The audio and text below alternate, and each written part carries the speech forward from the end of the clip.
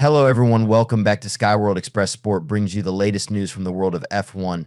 As the Azerbaijan Grand Prix weekend gets underway, the build-up to the Azerbaijan Grand Prix has been dominated by news off the track this week. Adrian Newey's confirmed move to Aston Martin has sent shockwaves through F1, with speculation now rife that Max Verstappen could be following him through the door. However, the Dutchman's primary focus this week, though, will be maintaining his grip on the Drivers' Championship. He is 62 points clear of Lando Norris, but with 8 races to go, the gap is closing, with McLaren currently superior in pace. The British team are also now just 8 points behind Red Bull in the constructors' race.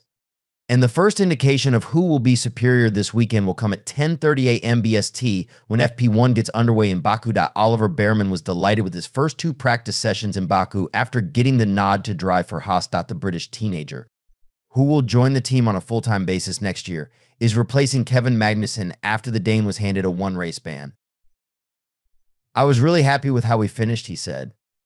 "The main thing was that I completed all the laps we could dot, a lot of red flags, a lot of interruptions, but I was pretty happy with how things went.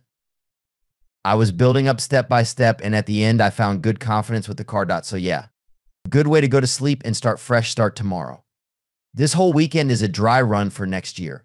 I'm learning so much. Lewis Hamilton is yet to draw any firm conclusions from the first 2 practice sessions in Baku ahead of Sunday's race."